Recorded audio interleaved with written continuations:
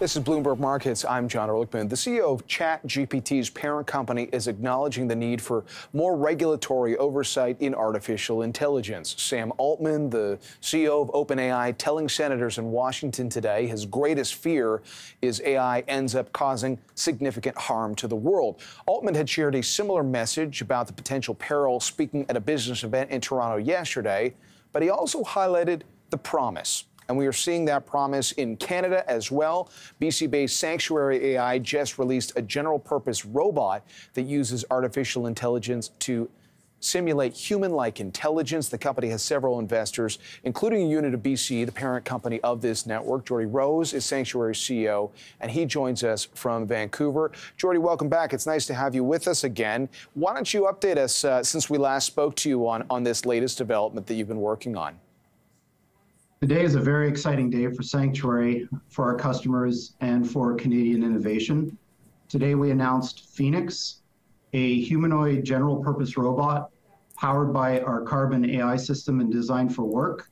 We also announced Carbon itself, an AI system that's designed to allow the robot to think and act in the world like a person. And we're aiming this technology towards solving labor challenges with our customers and others. Are there any potential real-world scenarios that you might be able to share with our audience so they can envision how this might end up being used? The initial use cases are in retail with customers like Canadian Tire, where the robots do a variety of different kinds of tasks, everything from back-of-house things like depalletizing trucks to front-of-house things like operating point-of-sales terminals.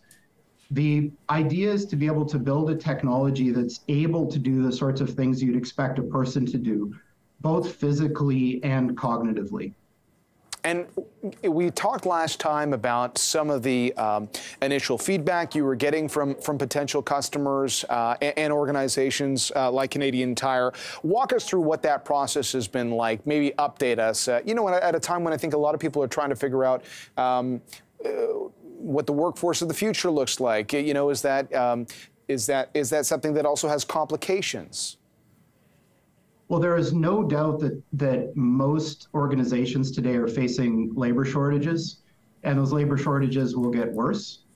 A lot of the jobs that are very difficult to fill, in our experience, are low-paying jobs that people don't want to do, or when they start doing them, they'll leave.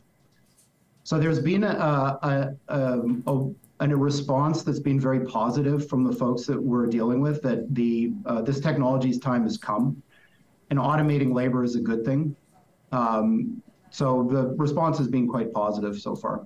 And it is amazing to see some of this intelligence in combination with an actual robot. I think we were talking about ChatGPT. A lot of people are getting used to that just interacting with their phone in a new way, and the answers or ideas that they get through that process. What was the biggest challenge for you in getting to a point where you could combine these two things in a powerful way?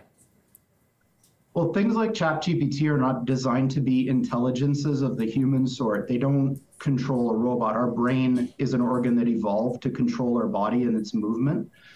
So they're only peripherally related to the problem that we've solved, which is how do you build a system that's truly human-like in the way that it understands the world, moves through it, and then affects it. The progress that others have been having on building pieces of this puzzle has been extraordinary, and I would say accelerating exponentially.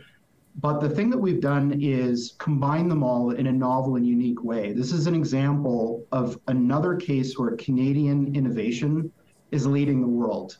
The sorts of things that we're doing are unique and combine some of those techniques from OpenAI and others, but the sum total of them is much greater than any of those particular contributions. Well, and I'm glad you brought up the Canadian component, because obviously we're, to your earlier point, trying to figure out questions about labor force issues. We're trying to think about where Canada's AI industry fits into the global conversation.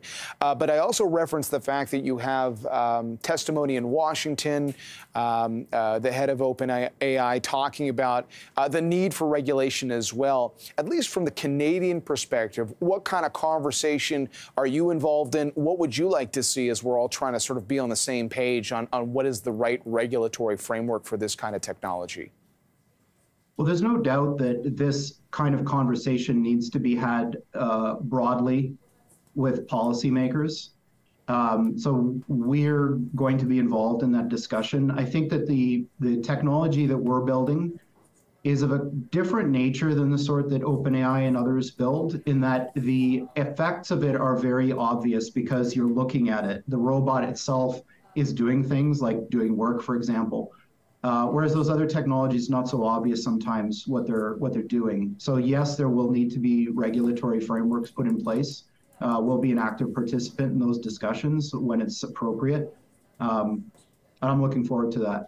Okay, and just to give us a sense on your roadmap from here, so a big development for you. What's next? What should we be thinking about with Sanctuary? More robots doing more work in more places.